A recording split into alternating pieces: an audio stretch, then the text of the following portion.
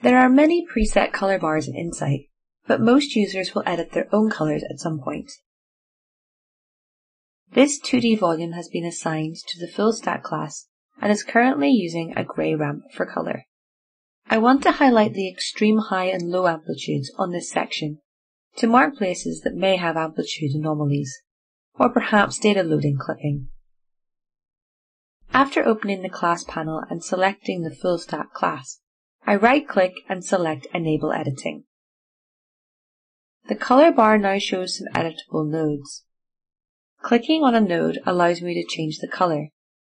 Clicking the space between nodes will add a new node which also requires a new color. Dragging a node will move it to a new position. By adding a green node at the end of the ramp, I can highlight the most positive values. To highlight the most negative values, I click on the lowest value and change the color to pink. I then add a new white node and slide it as close to the endpoint as possible. One last edit for the green peak, and the edited color map is finished, highlighting the brightest peaks and troughs. Switching to a map view, I can now edit the horizon colors. The time horizon defaults to the time class, which is currently displaying a classic rainbow color bar.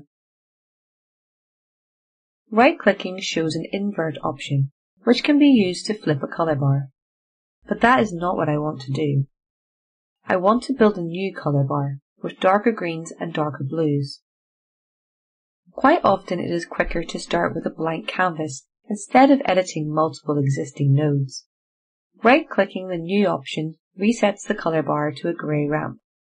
This is a handy tip and trick for quickly resetting seismic trace displays. Right-click again and this time select Edit. Click to add the first node. There is a standard color palette to choose from, or if you want to be more specific, choose one of the custom color palettes, such as Hue Saturation Value, Hue Saturation Light, Red, Green, Blue, or Cyan, Magenta, Yellow, Black. I will use the RGB palette and mix the proportions of red, green and blue to make the colors I need. Add the next node and repeat.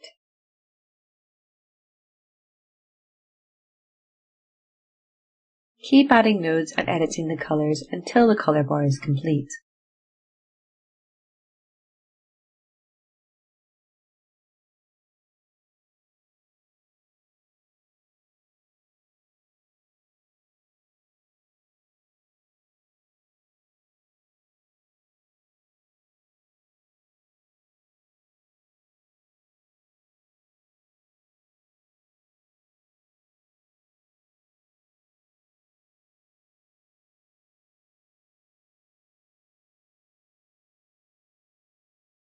That was the last edit.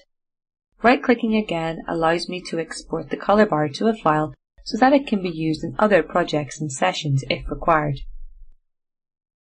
Disabling editing to finish. It is also possible to adjust the opacity. The whole color bar can be made transparent using the class opacity slider. As the opacity is reduced, it is possible to see the gravity map culture data below the horizon. It is also possible to adjust the opacity of individual nodes. Edit the color bar and select a node. Moving the opacity slider on the right side to 0 will set that node to be transparent. This can be repeated for multiple nodes.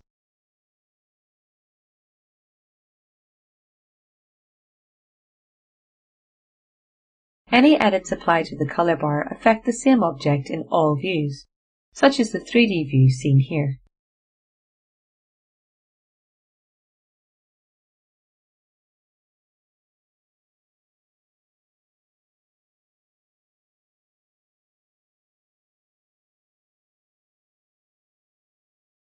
To reset the edits, simply right-click and load the exported color bar.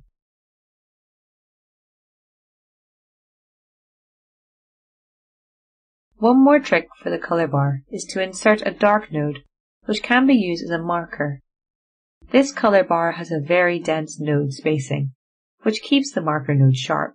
Click and add the black node. Carefully select the black node and drag it up and down the colour bar, watching the marker contour update in the map view.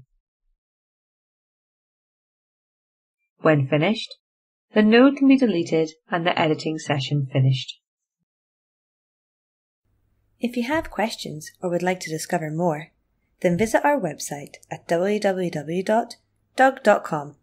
And remember, have fun with Insight.